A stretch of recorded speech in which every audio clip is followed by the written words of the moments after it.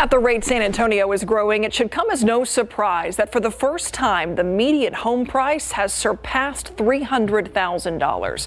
$305,000 to be exact. That's an 18% jump.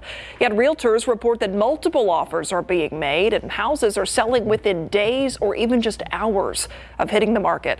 Jesse Degollado introduces us to a couple who is luckily staying with family while they keep looking and hoping. Felix and Rosalinda Reyna had been working with their realtor, Josana Quintanilla, since moving here from Kingsville. They'd been forewarned San Antonio is a seller's market, so be prepared to pay well above the asking price, like the buyer who had bought their house. We had it for $220 and they offered $240. We'll take it. With the tables turned, the couple says they'll probably have to do the same. But it's crazy. It is literally crazy. I never expected it to be this way. It's horrible. The Reynas say they've learned the hard way. Just because a house is for sale doesn't mean it will be for long. A house on the market in the morning, they say, by that afternoon. They already had 16 families gone to go look at it.